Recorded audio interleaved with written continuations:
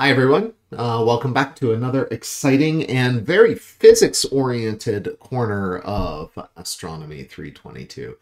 Today we are going to be exploring the wonderful content called the structure of stellar systems. So far we've really focused on where stars are in the Hertzsprung-Russell diagram, which is fundamentally a statement of essentially like what the properties of a bunch of stars are. So if I form a bunch of stars using isochrones, fitting, using dust analysis, binarity, all that stuff, we can really understand the overall light emerging from a bunch of stars. But when we look at galaxies, what we see is basically we see a shape, and we are mostly focused on the color of that galaxy. But now we're going to turn to the shape of that galaxy. So this raises a lot of questions, like why do galaxies have the individual shapes that they do? And this is because galaxies are not fixed solid objects. They consist of a bunch of stuff inside them. These stars and the gas are all moving around within the galaxy. And so what we'd like to do is understand a bit about how the gas moves around and why it maintains the shape that it does over time. Or does it? Really. Haven't proven that to you. And then the other question that we run is try to understand the colors that we see and see if we can sort of understand the history of the system in terms of the dynamics. Is there something in the way the stars move that give us different shapes? So a lot of the answers we have about shapes comes from the study of stellar dynamics. So today what we're going to do is we're going to talk about the shapes of galaxies that we see and get a little more quantitative about that. And then from there we're going to turn her over and actually start to explore the physics of why those shapes happen. So the first thing I want to focus on is on disk galaxies. These are something we've covered before, and we've made the point that galaxies often have this kind of disky structure here. So we have an inclined disk that we're sort of seeing edge on here. And this figure looks a lot like the coordinate system that I sketched over here on that side, which we've explored a bit before, where we assume that the galaxy is essentially symmetric if we rotate it around. It's not. There's these spiral arms and everything, but we're going to assume, like the Sombrero galaxy over here, that it's a symmetric system. That gives us a good cylindrical polar coordinate system, and then we use the distance out of the plane as the place where it really changes. And you can see over here in this figure, the galaxies are actually pretty thin. If you've ever seen like DVDs, the dimensions of our galaxy is about the thickness, the aspect ratio is about the thickness of two CDs or DVDs kind of stuck together there. So they're very thin given their extent. Also, just to justify the use of the axis metric, I'll note that arms and stellar bars, these figures that really leap out in the light, really are only about 20% perturbations. So there's only a variation of about 20% of the distribution in terms of the stars in the galaxy, or the mass in the galaxy. They just show up in the light for reasons that we'll talk about next week.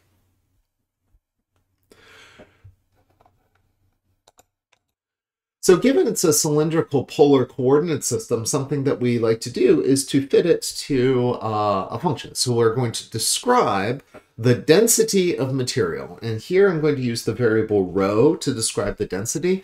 That's going to usually be specified as the mass per unit volume. So we'll use that as the rho. And that has a three-dimensional form that has this cylindrical polar symmetry. So we have some constant value, which is the density at the center of the galaxy.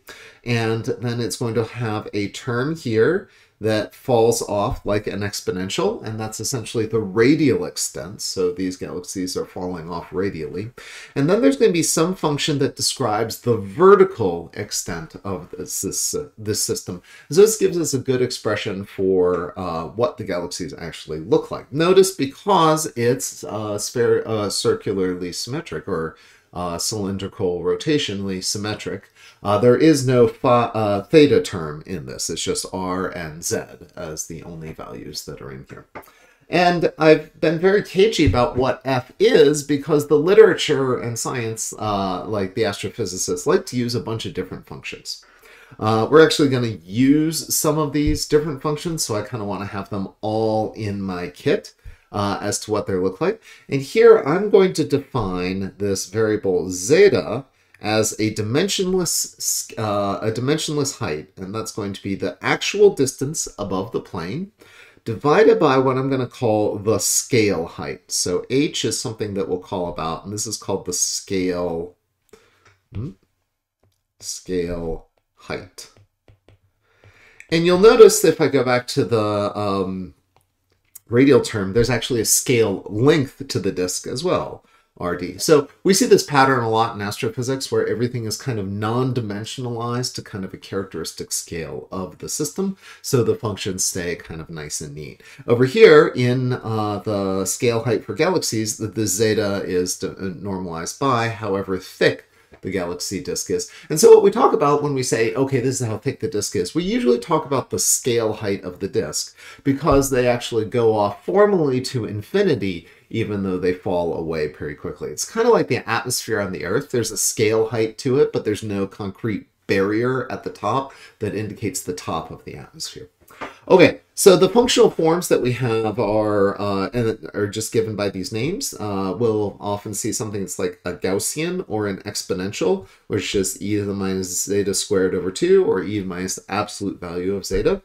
We'll often deal with physical motivated forms, which we'll call sech or sech squared. Sech is the hyperbolic secant. So you may have seen cosh and sinh, which are the hyperbolic sine and cosine. The form of the hyperbolic secant is 1 over the hyperbolic cosine, so it's a hyperbolic secant, okay. And then this is the actual functional form for it. So it's 2 over e to the minus zeta over e to the plus zeta. And so the nature of this is as you're getting off of the disk, if you're going off in the positive direction, this term ends up dominating over here. The e to the zeta term, and it gets really large, and this will limit to 2e to the minus zeta. And if they go off in the negative direction, it sort of limits off to negative 2e to the minus zeta, or yeah, it limits to 2e to the minus zeta again. So that becomes the dominant term. The other term in there drops away to 0. And so what that does is it's kind of a compromise between an exponential form and something that's kind of physical here. And so I illustrate that over here with this sech squared profile, which is a hyperbolic secant squared profile. And it just shows you that, well, we might have an exponential function, which works out really well in a lot of cases. And the problem with an exponential function, if I zoom in here, is it's kind of peaky towards the center. It's like, we don't like things that are not smooth. There's no clear defined derivative there. So this exponential function is pretty simple and actually describes the system reasonably well. The problem with it is that it just seems to not capture what the behavior at the center of the galaxy very well. And so this secant sech or sech squared profiles, what they do is they get a little softer in the middle. And so you can sort of see that here, that in the limit, this hyperbolic secant squared function has an exponential behavior when you're far off of the galaxy. This is the midpoint of the galaxy. That's below the galaxy, and that's above the galaxy. So they all limit to the same functional form, but they have a sort of softer, smooth distribution in the center of the galaxy. Now, we focus a lot on the sech squared profile, and there's a reason for that. There's a bunch of physics that essentially makes some assumptions, and this particular profile falls out of that. I've buried that in the appendix of your book in case you're kind of a keen person who likes to understand these things. But the literature seems to be kind of favoring this sech profile, and it's just an empirical fit. We look at the data, and it seems to kind of follow it. So the nice thing about this sech squared layer, sometimes called a Spitzer layer, so if I say that accidentally, this is what I'm talking about. is that from physics alone, you can determine what this scale height is. And the variables that go into that are the velocity dispersion in the z direction. So this is the velocity dispersion of the stars. And then this stuff down here is the mass density at the midplane. So this is, again, mass density. And this complicated thing in the size is just at z equals 0. So this just means at midplane, where above the plane is plus z and below the plane is minus z. And so what's kind of neat about this is that these are how the stars are moving up and down from the plane. That's captured over here with the velocity dispersion in the up and down direction. And so if that's larger, the galaxy disk kind of puffs up, h gets larger. And if the density, that means that's the gravity that's holding this together. Notice there's a g running around in here, so it has to do with gravitation. Gravitational force is higher, and so that thins the disk out. So that makes this a little thinner. So there isn't a nice explanation for like why the Sersic profile has the scale height that it does, but it does seem to be related to the physics. And these are the same basic trends that you see in the galaxies that we observe. Higher velocity dispersions are puffier disks. Higher mass densities are thinner disks. Now, the problem that we often run into is we are not necessarily looking all the way through and resolving the thickness of galaxies. That sombrero case is really nice, and we can sort of see these galaxies edge on sometimes, and we can resolve them. But often we're looking at a galaxy face on, and so that means that we don't actually see through the disk, but we see a narrow projection through, we see kind of a line of sight that's passing through the disk. So if this is my material in the disk, my line of sight will often end up just passing through the disk in this direction. So what we do is we actually just sort of say, well, what happens if we see that galaxy all flattened down and all the mass is kind of projected at one place along the line of sight? In that case, what you're going to do is you don't see a volume density of mass, but you see what we call a surface density of mass, which is the integrated mass along the line of sight. So we essentially say, okay, we're going to define the actual surface density as what happens if we don't see that line of sight, but we're going to look straight through the disk. We're going to integrate up the amount of mass that's found along this path. And so we integrate over just one direction, that's the z direction, and we integrate the thickness, and we carry out this integral, and we get what's we label as sigma, which is the surface density of the material. And so that turns out we can pull out, it's separable, so we can pull out the scale height of the, or the scale length of the disk and the central density, and then we just end up integrating over these functions. And so we get a nice relationship between the scale height and the mass density at the center of the disk, depending on what profile we assume. There's just a different set of numbers. Now, I will note that we often end up in the scenario where we're not looking face on through the disk, but instead we're looking at an inclined value. So we often are looking off in this direction, but we actually refer to the surface density. So this is the surface density line of sight is that one, but we actually observe that one. And so what we define an angle, I, as the inclination between these two lines of sight.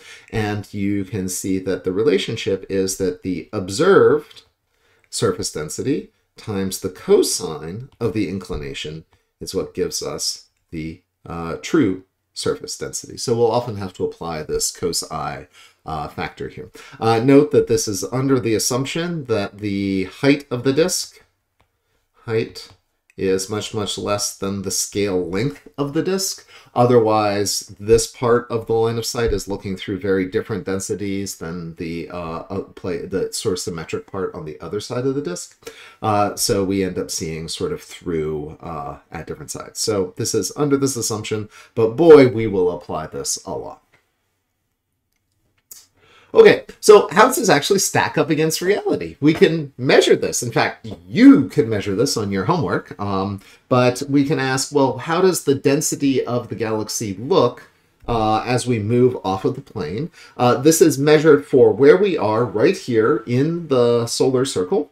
And so what we have are a graph. This is the density at R0. So R0 is the 8.1 kiloparsecs that we are from the center of the galaxy. This is often called at the solar circle, because if the sun was on a circular orbit, this would be the radius of that circle. And we measure how the stars fall off as we move in and out of the midplane. So this is below the plane of the galaxy. This is above the plane of the galaxy, off in those two directions. And so what we see is this is a logarithmic scale, 10 to the 0, 10 to the minus 1, 10 to the minus 2. So this is measured in solar masses per cubic parsec here.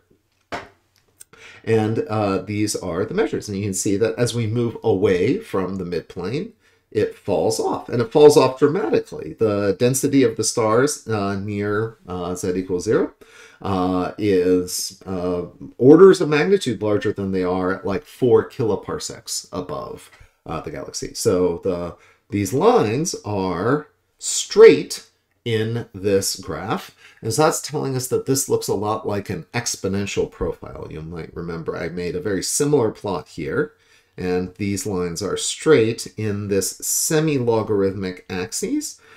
So what we get is these straight profiles here correspond to exponential behaviors, but you see that one line does not describe it pretty well overall. There's a part where a line here seems to capture the material in this part of the disk.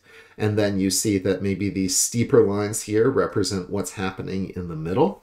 And so because of this, we've sort of proposed historically the idea that there are different disks to the galaxy. There's what we call the thin disk, because it has a small scale height, but consists of a lot of material in the stars. And then we have a thick disk, which is a sort of puffier disk that consists, that sort of dominates in this middle range, a kiloparsec or a half off the plane of the galaxy. And then finally, this last little graph here at the bottom is the stars way out here at the end. And that is the halo profile. It has a slightly different shape, so it has this little weird bump in the middle, but that's a different geometry. It's a non-disk geometry here. So this is what it actually looks like, and we can kind of decompose this into the different scale heights and densities here in the midplane. And so what this does is it's sure showing us the relative contributions to our galactic disk right here at the solar circle in the different components. And so this is measuring the mass density of different parts, and you can see that we have the thin and the thick disk, and then the halo. And so the thin disk dominates over the thick disk and the halo. There's way more material in the thin disk than the thick or the halo. So the stars are really important. What's kind of cool, and we haven't talked about it very much, is the fact that where we are, the gas is also really important in the midplane. Overall, the mass of gas is small, but it has a very thin scale height, so its local volume density is relatively high. And then from this and some dynamics measurements, we can actually determine how much dark matter is in our environment. So that gives us this limit here, basically using dynamics to measure the total and then ruling out these parts. Now, the idea of breaking stuff down into disks is kind of an old school thing, and it's interesting because the thick disks have different properties than the thin disk stars. The thin disk tends to be younger, tends to be more metal rich. Thick disk tends to be older and more metal poor. But if you come over here, you might believe that this is, I don't know, a little bit of a fiction. This is really a pretty continuous distribution here. And so the modern thinking is that there aren't really distinctions between these disks in like reality. There isn't two distinct populations that kind of formed at separate times or have different histories. So yeah, we've kind of moved away from this, but it's still sometimes a useful descriptor to say, oh, this looks like a thick disk star, and have that. It's high above the midplane. It has lower metallicity than other stars in the system. So it's often a good shorthand. Okay. Turning back to that surface density plot, one neat thing about this is we can use that to really pick out that exponential behavior. Just flipping back here. In the surface density, we do expect an overall exponential trend, and then some constant out front that's just an integral over that function. It's a constant of order unity.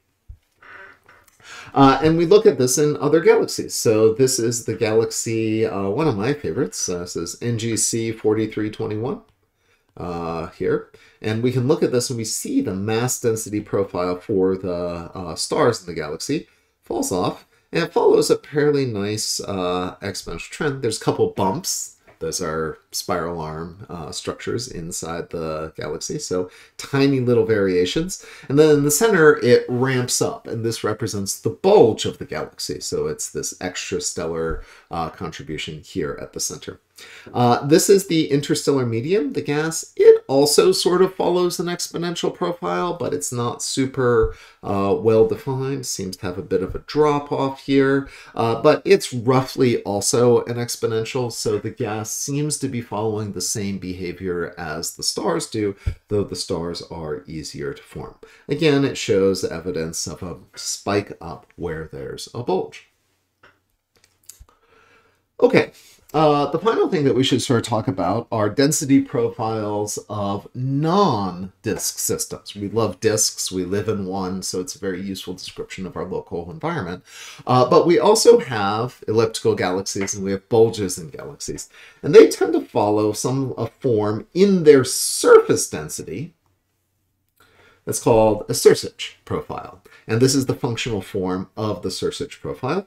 It says this is my surface density at the middle, this is my surface density at a given point, and it's a function of radius. So these are, again, we sort of assume there is a well-defined radial coordinate, and then it has a bunch of parameters in it. The key one is n. So n here this is a shape parameter. And it typically runs on the value from n as 1 to 4. And so that sort of changes the shape of the structure. And then it has some constants in it.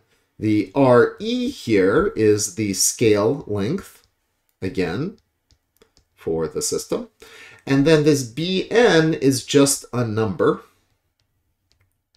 And that number is actually solved and is determined by the 1 over n. So this is basically Bn is a function of n. So everything in this is basically a two-parameter fit. It's the n and then the re. So re controls how big it is, and then n controls the shape. And we can see that by looking at the surface density profiles normalized to the central value as for different curves of different n's. And this isn't super exciting initially, but you'll notice that an n equals 1 profile is actually an exponential. So it's a straight line in a log linear plot, so then it's exponentials. And so this is just representing an exponential disk. And then that extreme case of n equals 4, which is very typical of elliptical galaxies and a little less so of bulges, big rise up in the center from that spike. So it has a very sharp cusp in the middle, and then it's a little fluffier out here in the edge. I've normalized all of these at r equals re. So they'd all sort of go through the point, and you see these different shapes. So that's the important thing that you need to know, is that n equals 4 is good for ellipticals, and they tend to have a much stronger central concentration, and we can actually see that here. This could be fit here. Oops, this could be fit here with a Sersic profile, and that would kind of incorporate all of that. Okay. So at this point, we've talked about the mathematical description in the literature of what we see. And now we have to sort of think about what these are and what is the physics of these individual components and how do they get the shapes that they do. We'll actually talk about how they get to the shapes that they do next week, but this week we want to go over the physics that we use to describe a bunch of stars. And it's kind of interesting because this is what a galaxy looks like. It's, this is the Andromeda galaxy. It's a section of this, and it is filled with bunches and bunches of stars. You might look at this and you say, well, yeah, I see a star. There's one right there, and there's one right there. All the ones that you can actually see really well as bright individual sources, those are foreground stars in our own galaxy. But all the individual stars are stuff like these little ones here, which are in the distant galaxy. So the faint stuff is what we actually see in the other galaxy. This is a gorgeous image, shows up poorly in my PDF, but because I compressed it. But yeah, we'll take a look on this in more detail later. But anyways, we see lots and lots and lots of individual stars, and they're all moving with respect to each other. They're not anchored in jello or anything. They're actually flowing around and orbiting the galaxy here. So they're all rotating off in, I think, that direction. Streaming around the center of the galaxy down here, off in this direction. And we want to think about the physics of this system. So we know a lot about the physics of the system just by assuming that these things are individual star particles and they're interacting under Newtonian gravity. Let's think about the consequences of that. So a typical galactic disk, and I'm going to use this as my reference population, has about 100 billion stars in it, so 10 to the 11 stars in it. And the average mass of those stars is about 0.2 solar masses. Now, you calculated that the average mass of a star in an IMF is about 0.3. And this value is smaller because we tend to lose the high mass stars to stellar evolution, but the low mass stars persist. So we assume a slightly smaller value for the typical mass of a star in a galaxy. Looking around us, we see that there's about one star per, a tenth of a star per cubic parsec, or it's sort of in 10 cubic parsecs, you get about one star. So that means the typical separation between stars is 2 and change parsecs out here. And then we also see that they are moving around with random velocity dispersions of about 30 kilometers per second. So this means that they're all moving around the center of the galaxy here at that's at, this is 200, let's do it in blue so we can see it. This is 200 kilometers per second, still not feeling good about seeing it. But then there's a bunch of random motions around here, and the characteristic magnitude of those random motions, that's the 30 kilometers per second. And so this is, I like to think about this in the context of a highway.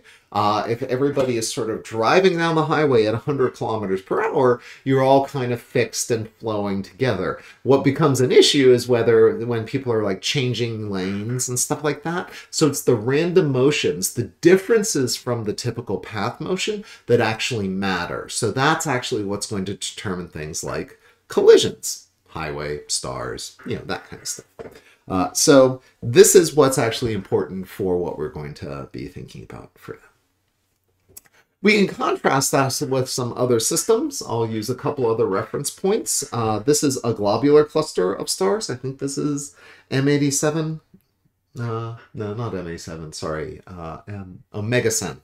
I think that's what I put in here. But anyways, these typically have about 1 million stars. They're older, so there's even more stellar evolution. So we think about a tenth of a solar mass as a characteristic mass. And then the densities are a lot higher. So instead of 0.1, this is 10,000, and their velocity dispersions are a little bit lower. So this is a dense stellar system, and we'll see that things like collisions and dynamical effects play out faster because of that higher density. And then we'll look at something like an open cluster, remembering that this is a bit of a misnomer, like stellar associations interacting under gravity. These have like 10,000 solar masses. They're intermediate and relatively low mass density. So these will be some interesting things that we will consider as our reference points. So I'll focus mostly on the disk because that's the overall stuff. And then in class, we'll contrast that with the globular clusters and the open clusters. All right, then. So let's talk about stars colliding. And we want to basically ask the general question, how frequent are stellar collisions? And we have to sort of define what we mean by a stellar collision first. So let's get physical. And what we're going to talk about is we're going to essentially have a star, which I'll call M1, and it's flowing through space. It's going to encounter another star here that I'll call M2. There's going to be a gravitational force between these, and they're essentially on orbit around each other. And what I want to know is how close do those stars have to get to each other? Essentially, what is this distance here so that there's a strong gravitational interaction between them? They don't necessarily splat into each other, Plato style, and get accreted into a single star. But I want to know what happens. How do these stars get close to each other so that they actually change their direction because they get really sort of tangled up in each other? Now, this particular problem is well studied. And one of the neatest things in gravitational astrophysics is you can reduce this to the idea that we have these two stars here. And you do kind of a change of reference frame trick to show that in, worrying about like M1 and M2 moving with respect to each other and the fact that neither of these are fixed, you can actually move this into a model where you're like, no, that's not the physics question that I want to consider. I want to consider a fixed mass, because that's easy. And I want to consider what happened with mass M. And I'm going to change variables from both of those stars moving to just one star moving with mass mu, and that's the reduced mass. So this is the same trick that we do in like the Bohr model of the atom to basically reduce two things that are orbiting around a common center of mass to one thing that's fixed and one thing that's moving. And so when you do that, you care about the total mass m, and the reduced mass is m1, m2 over m1 plus m2. So we get this particular, this function here. When you do that, the kinetic energy of the system has a form of mv squared, except it's mu. The thing that's moving is mu v squared. And then the gravitational potential energy is gm mu over the separation that I care about, r. So basically, how far away are they? Sorry, it's that separation. Now what we want to do is ask, well, how close do they get so that the gravitational potential energy becomes comparable to the kinetic energy?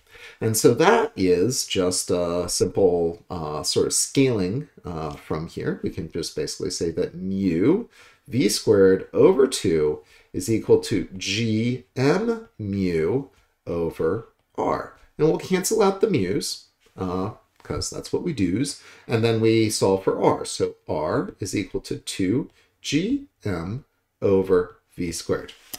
Shocking, I know. But what's kind of neat about this is I can then take this and say, all right, well, what's the actual scale for this in terms of the properties in the stellar disk? So I plug in 2 and I plug in 6.67 times 10 to the minus 11 meter cubed per kilogram second squared. And then I plug in my typical mass, which is 0.2, and I put in 1.99 times 10 to the 30th kilograms for solar mass. And then I divide that by the velocity dispersion of the disk squared. And so if I calculate that out, I get an answer of 5.9 times 10 to the 10 meters. And, well, that's a big number. So I find it's useful to scale that. And the scale that's around that is 1.49 times 10 to the 11 meters per AU, and this comes out to be about 0.4 astronomical units. And because I'm sloppy, that looks like 1 AU to me. This is an interesting result, which is for stars to actually get close to each other and really change their orbits because they're passing by each other, they have to get within 1 astronomical unit of each other. That's the size of a solar system. Yeah, that's pretty close. We know that a parsec is about 200,000 times larger than that. So we really got to hit this bullseye so that a star will pass by and actually tangle up with another star. This isn't even splatting into each other. This is just orbiting around each other and actually changing directions because they interact. So how long does it take for this to happen for a single star? It's a good question. So if we want to think about that, we need to sort of frame things up in sort of thinking about the passage of a star moving by another star. And so we'll consider this star to be the traveling one. And remember, our sort of model is that one star is traveling and the rest of the stars are fixed because of this reduced mass model. And so what we do is we ask, well, how long until the star actually closes within this distance? And so we set up this idea, which is there's a cylinder with that radius, r. And I'm going to have the stars moving along, we'll say it's on a straight line here, carving out a path here, so it moves along that, and it's basically catching all the stars which are within radius r of that as it goes along. It sort of sweeps that out, and over a course of time t, it will travel a distance vt, and so that'll be the length of the cylinder. And the criterion for actually colliding as a star is that there is one other star inside that. And these stars have a density. There's some associated target density that I'll call n star.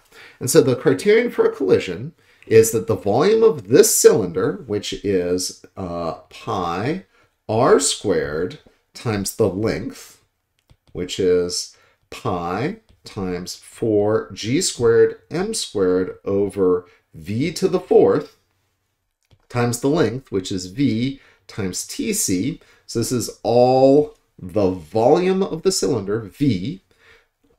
Let's call it vol, because I already have that here. And then I have multiplied by 1, the density of stars equals 1. So if there's one star in there, that's how long it will have to travel. And the longer it travels, the more stars it will pick up. But this is the criterion for one collision. And then I just solve for TC. So TC, we get a little canceling here, cubed is equal to V cubed over 4 pi g squared m squared, 4 pi g squared m squared n star squared. And so I can plug in some numbers there. And if I do so, I get an answer that is 7.0. I think it's supposed to be 7.1. Sorry. Yeah. Times 10 to the 15 years. So this is quite a long time. What I've done is I've scaled this value to the v of 30 kilometers per second. And I have replaced big M, which is the total, with twice the average mass there. And I plug that in there, and then I use the stellar density here for the disk, and I get an answer of 7 times 10 to the 15 years. It's a long time. So for reference, the age of the universe, the Hubble time, is about 1.4 times 10 to the 10 years. And so this is something like 10 to the 500,000 times longer than the age of the universe.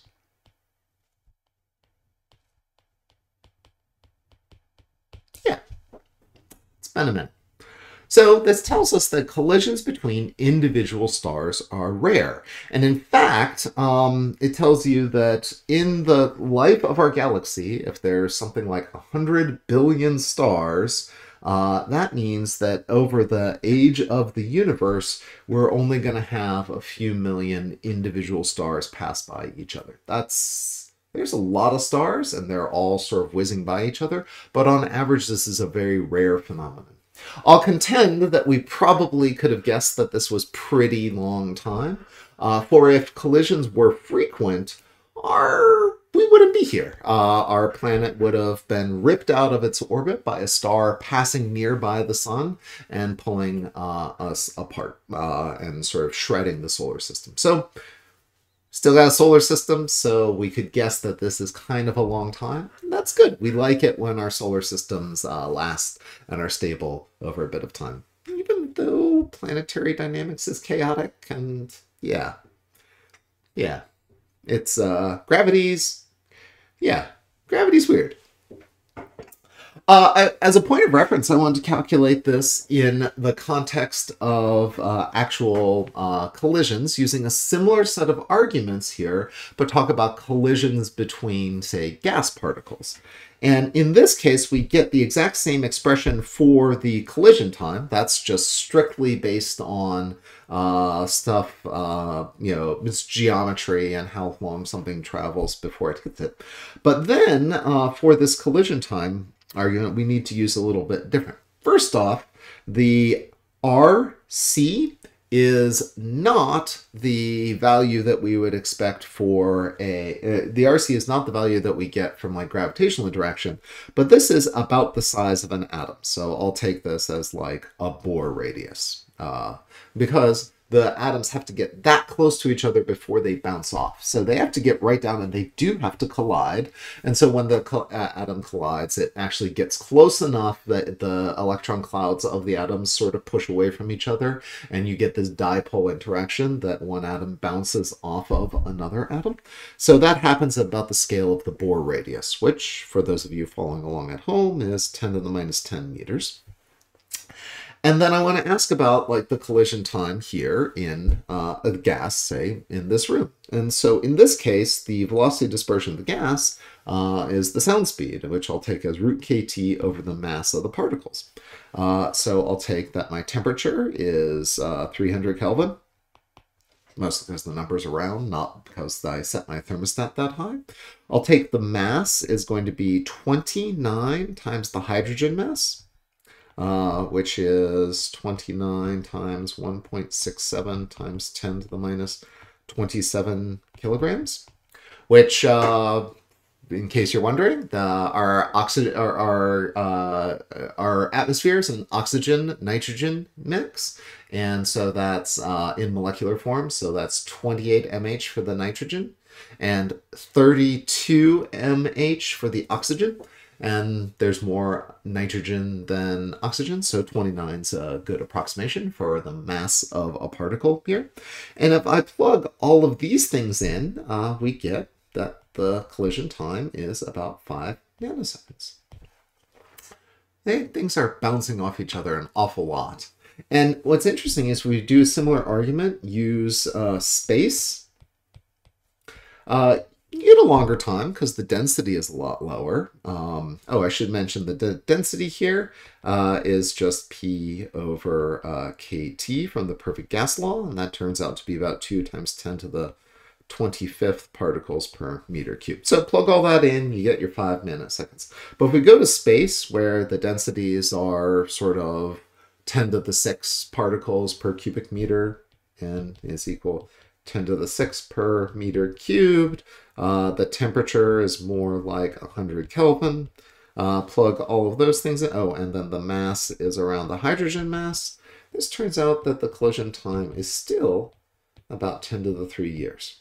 Long. So a particle in space will go 1,000 years before it bounces off another particle in space, but much shorter than the age of the galaxy. And so this, what we say is, we often say in the context of galaxy evolution is that gas is collisional. It's easy for the particles to bounce off of each other. And so if I throw one gas cloud at another gas cloud, a bunch of particles will hit each other. And so those gas clouds will sort of interact and bounce off of each other. Stars are not collisional. I think the actual way we say this, because me speaking English, is that we say stars are collisionless. This raises a great question of what happens to the individual stars if I throw a galaxy at another galaxy. The answer is they just kind of pass through each other. So they don't actually collide or interact with each other that much on a star-by-star basis. That's important. Okay.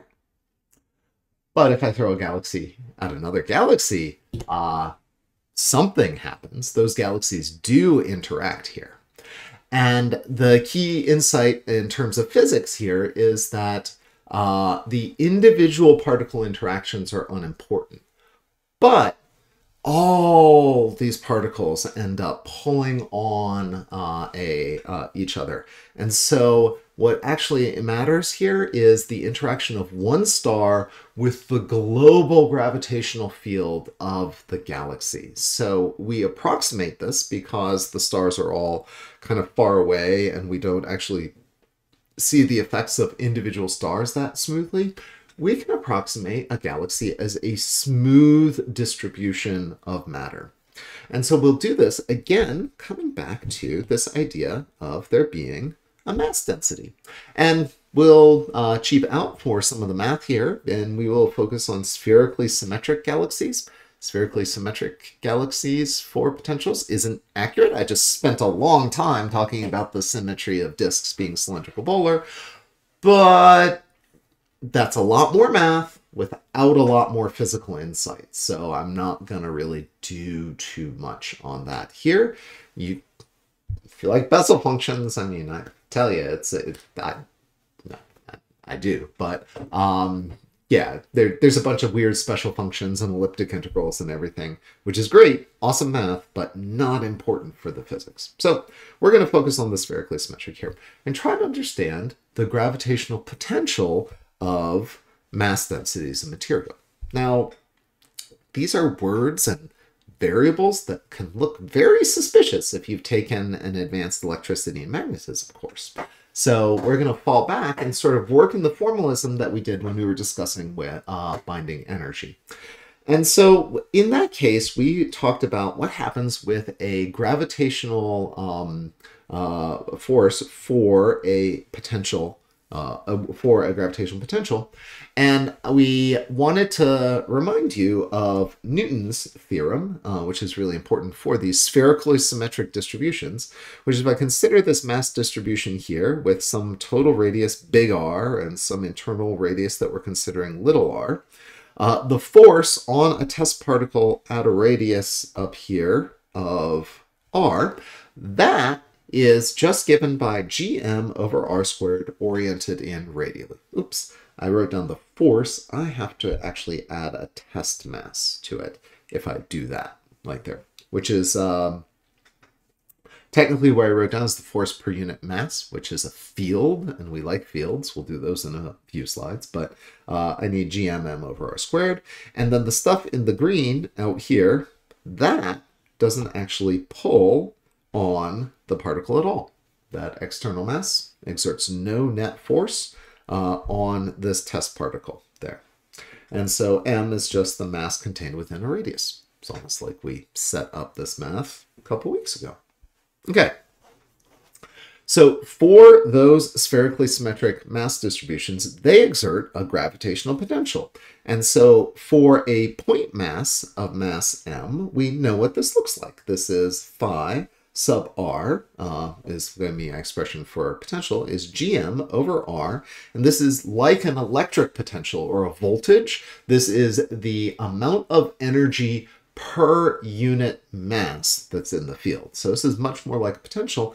And then we define a gravitational field, which we'll call little g, which is the derivative of that potential radially with a negative sign. So this is negative gradient of the potential, if you've seen the E&M. And so that's minus gm over r squared r hat, which was the expression that I wrote down here and stupidly called the force. So yeah. So this shows us this relationship between the potential and the forces that they feel. And what's neat about this, following along from electricity and magnetism is that that potential is set self-consistently by the mass densities of the material here.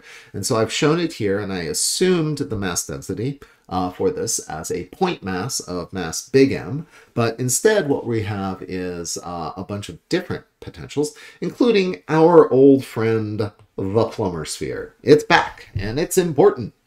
So this gives us an expression for a infinitely extended mass density profile here, and we can calculate the densities and potentials and other things for such a mass density profile. For a point mass, that is what we call a delta function, just means a point at the origin. We also deal with something called the singular isothermal sphere, which we've referenced earlier, and you've also seen the Navarro, Frank, and White profile. So these are some common profiles that we deal with. They all have different functional forms and are kind of important. They're all spherically symmetric for our purposes. And so we can consider the potentials that come from these different mass distributions and the forces that they exert on the system. In particular, the force on a particle in the radial direction can be used to balance or to provide a centripetal acceleration. And so we can actually ask, well, how fast are objects orbiting a sort of mass density profile at a given radius? And for simplicity, we'll consider the circular orbit. So this is embedded in a spherical potential. What's the mass that's, what's the orbit around that in a circular plane? And so that is, basically you just set v squared over r equal to gmm over r squared, and out comes the relationship between the central, the circular velocity and the acceleration towards the center, gm over r. And for a point mass, so I should note that this is general, 100% general. This integrates up for everything. So that gives us that value there. And for the solar system, M is roughly a point mass at the center. The sun is just a point there at the center of the galaxy, or at the center of the solar system. And so we get Gm over R square root as our velocity profile. So that looks, something like, if that's R and that's V, we see a 1 over root R profile. 1 over root is the velocity profile. And that's the pattern that the planets follow. Earth is up here and it's moving faster through space than, Neptune down here. So we often call this Keplerian. And you'll hear us say, oh, this behaves like a Keplerian disk, or this is the Keplerian profile. The reason why I bring this up is when you're far away from a mass distribution, and you're in the outskirts, or all the mass is inside of it, everything looks like a point mass at the center.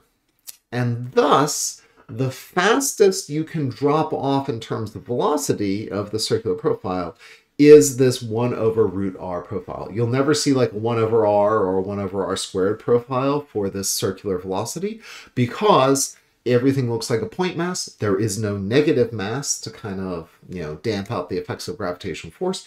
You always get this as kind of the limiting case for the velocity, and things will be rotating on this profile or something less steep. I'll just put in a note here. In Astro 320, we talk about this thing that's called the virial theorem.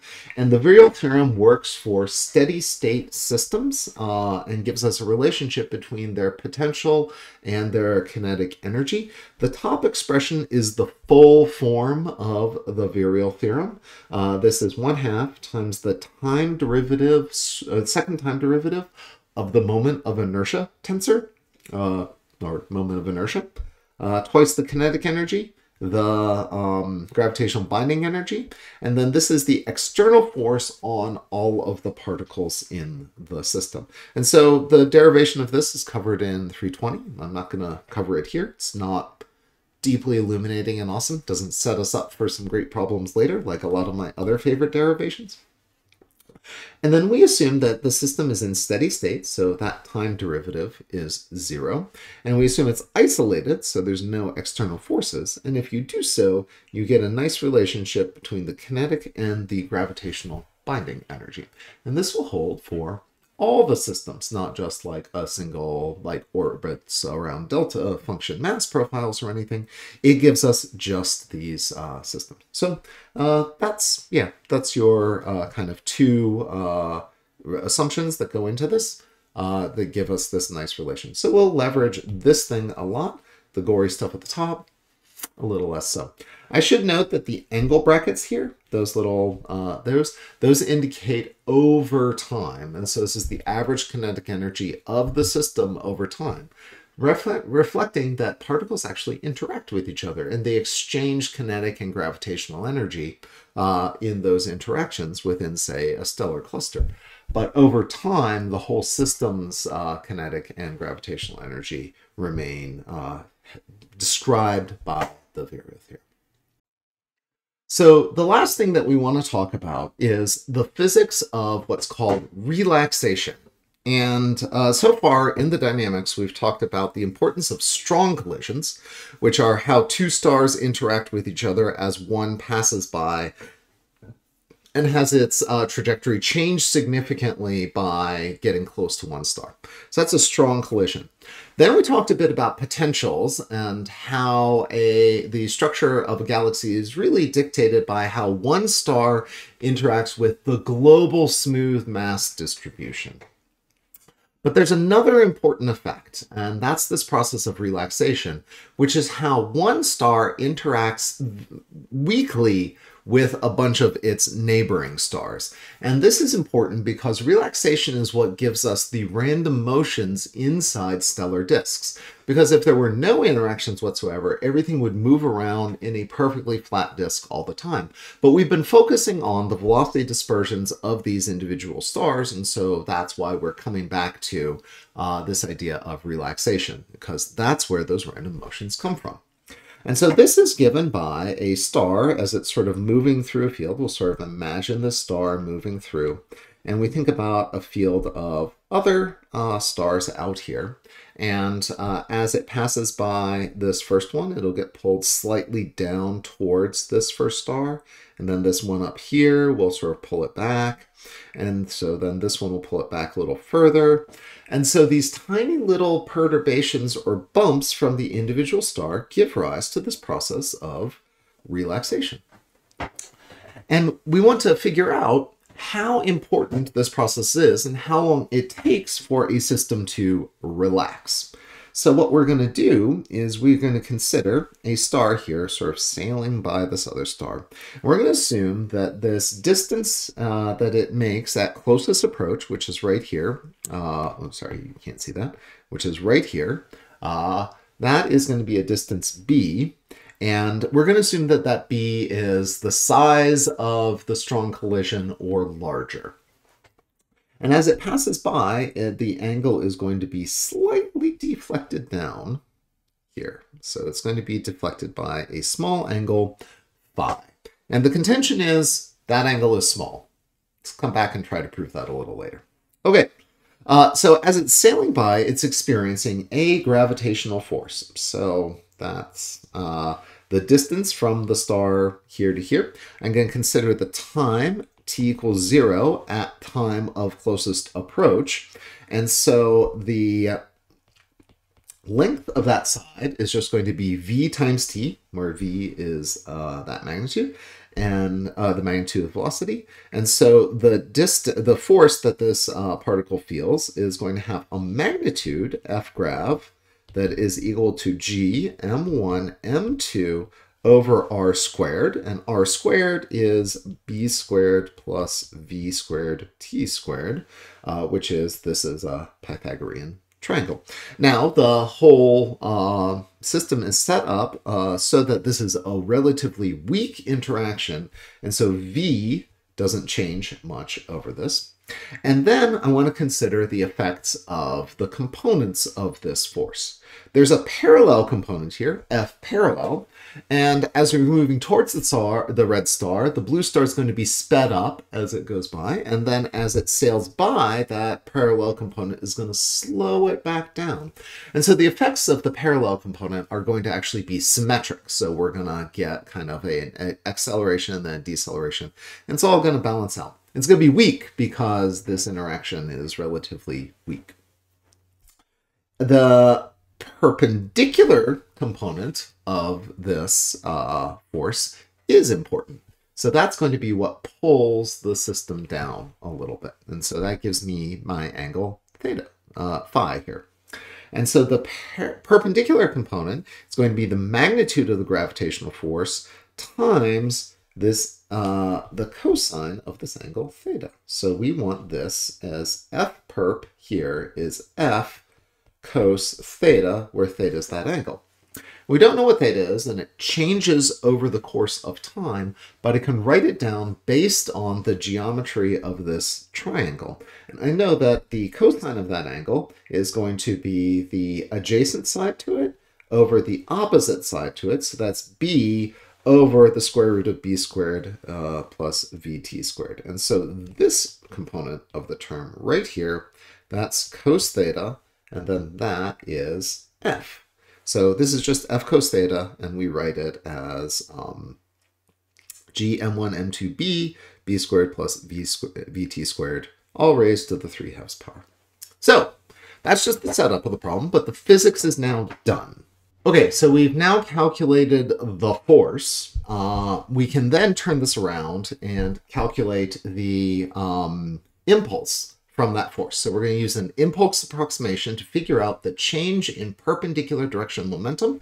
And then we're going to come back and find that angle phi as the perpendicular change in momentum over the original momentum. And that's going to be the angle that the object has, or the star has been deflected. So let's get started on that, because I've got my force. My impulse is just the time integral of that from the duration of the integral. For the duration of the interaction, which is minus infinity to infinity. And then I will carry out this particular integral. So let's get integrating. The g, m, m1, m2, b, all that's constant. Everything in here is a constant except for the t. So I'm going to pull a big old mess of it out. So that gives me g, m1, m2, b. And I'm going to pull all that out, and then I'm going to pull a b squared out of the denominator. So that'll become a b cubed. And that's going to be integral minus infinity to infinity of 1. Actually, let's call it dt over the square root of 1 plus vt over b squared. Oop, and let's take advantage of my undo function. So that's dt, and then that's 1 plus vt over b quantity squared raised to the 3/2 power. Cool.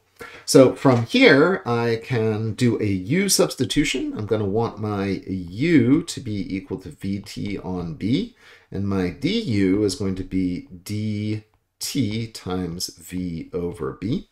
So given those pieces, what I'll do is I will multiply the top and the bottom by v over b, and then multiply the outside by b over v. So we get g m1 m2. I'm going to cancel this to squared, and then I'm going to say that that becomes over b squared times a b over v is integral minus infinity to infinity of v dt over b. I have successfully u substituted 1 plus vt over b squared, all raised to the 3/2 power. Not that you can read literally any of that. Another cancellation. Ooh, this is getting real good. Spicy. Okay. Over bv. And now, it's the integral minus infinity to infinity of du over 1 plus u squared, all raised to the 3/2. And thanks to me looking it up beforehand, it's my favorite type of calculus, I know that that is equal to u over the square root of u squared plus 1, evaluated from minus infinity to infinity. In the limit that u gets really large, this limits to 1. In the limit that it gets really negative infinity, it limits to minus 1. So this whole thing drops out to be 2. And there I have it. It's that my perpendicular change in momentum is 2g m1 m2 over bv. Hot stuff. So then what I'll do is I will say, okay, I'm going to come back up here and say that, well, now I've figured that out. That's 2g m1 m2, that's a 2, over bv times whatever is sailing by's momentum, which is m1v. Cancel, cancel. That gets me a v squared there. So there we get, this is 2g m2 over b v squared. And if I plug all my numbers in, I get that that's about 10 to the minus 6 radians for the solar neighborhood conditions, which is tiny, real tiny. So we're not too worried about these. It's a small angle, not a lot of changes. All of our approximations are pretty good for a typical separation between stars. Of course, if they get close, this angle becomes a lot larger. Impulse approximation gets a little shaky. But let's actually think about that, because sometimes stars pass by really far away, and so this b is going to be even bigger than usual. The angle will be smaller. But as b gets smaller and smaller and closer to 0, that angle is going to get huge. It could diverges. And we have to kind of account for that. But you're actually more likely to pass by stars at large radius because there's kind of more area out there than they are at small radius. So let's formalize that kind of argument and actually think about how long it takes to build up any relaxation, to relax. So the model that we're using here is we're going to think about this variable b, which is the distance, and the axis, we call it the impact parameter sometimes. So we're going to think about a star sailing by, and we're going to consider all of the stars in a thin cylindrical shell with a radius of b and a thickness of db. And so we have our star sailing through here, and we want to know of this. It's kind of like a Swiss cake roll or something. Ooh, so hungry. Yeah, so something like that, where we consider this thin shell, and we want to know how many stars are in that shell, because they're going to experience a change in the momentum or the velocity in the perpendicular direction.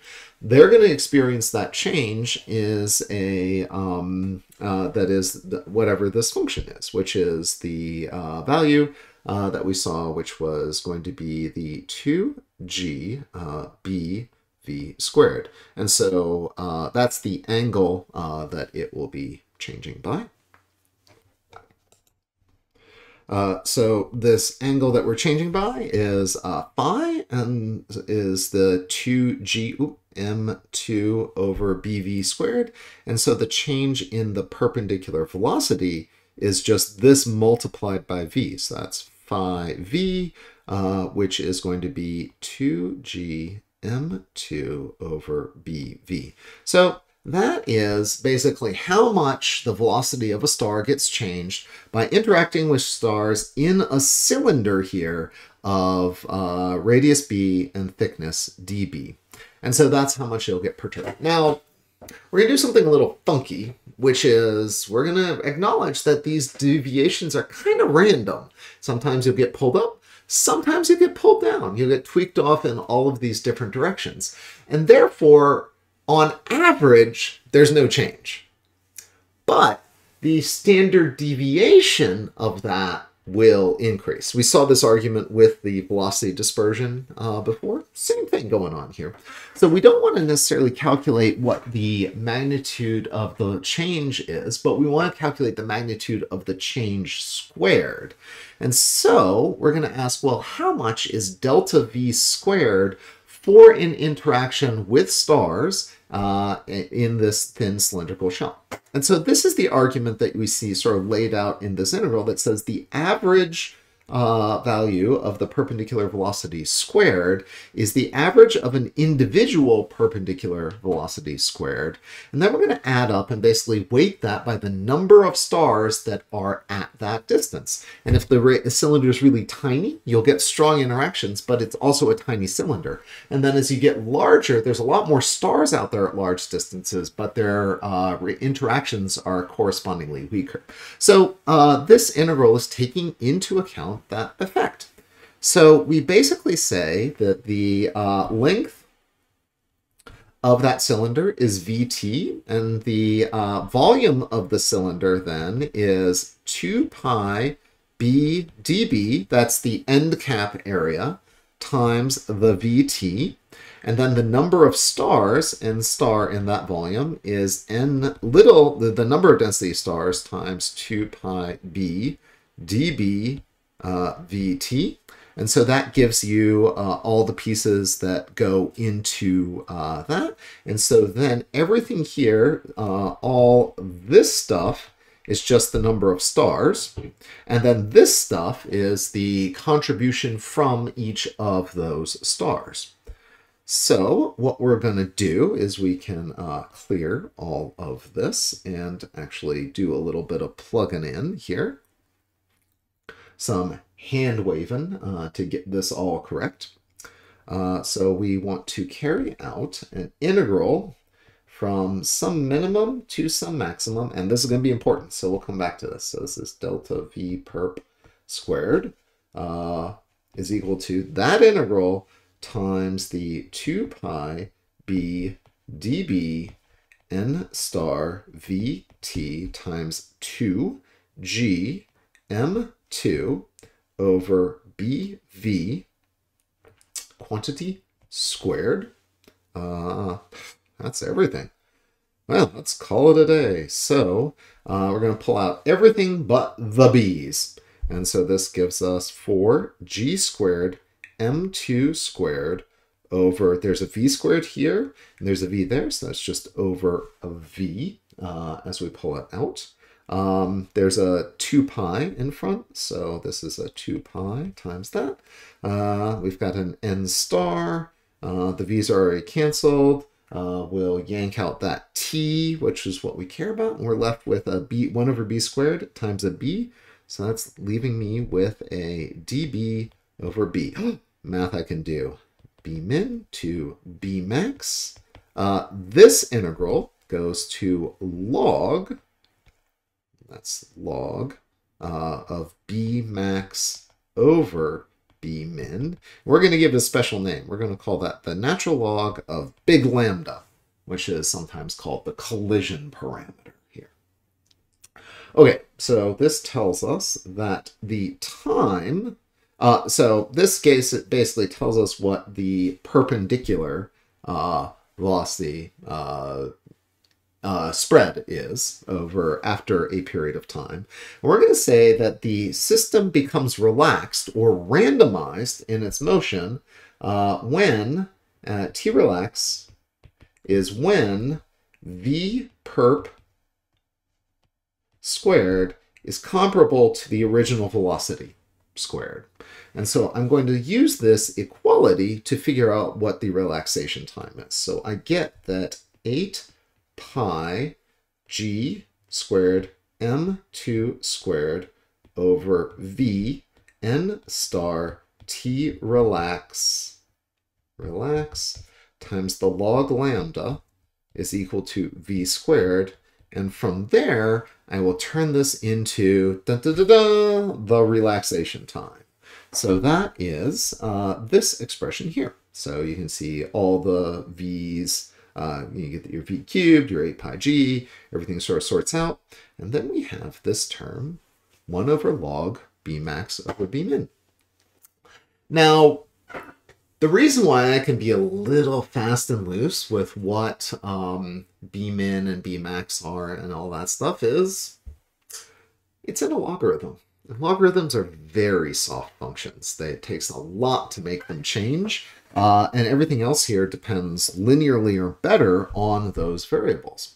So typically, the assumption I make is that I set B min as the inner radius where my approximation breaks down, which we'll set as the strong collision radius. So we set B min is equal to the 2g m over v squared, and then we typically set B max to be the size of the system. So if it's the thickness of a disk, we pick like 300 parsecs of disk.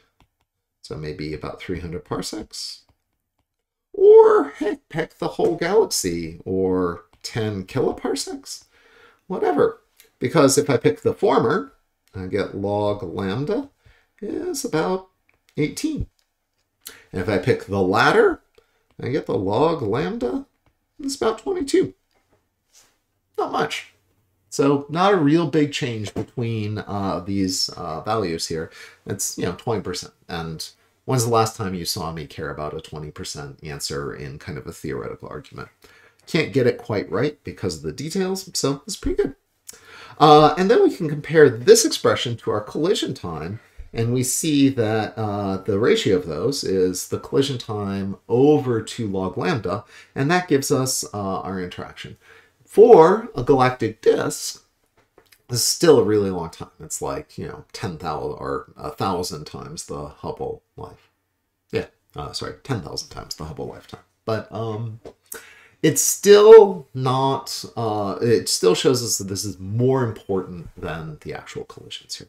So, yeah, that's the gist of it. But you don't think that our galaxy should be relaxed. We have ordered motion in it, right? Those stars are ordered, and so we have this orbital motion.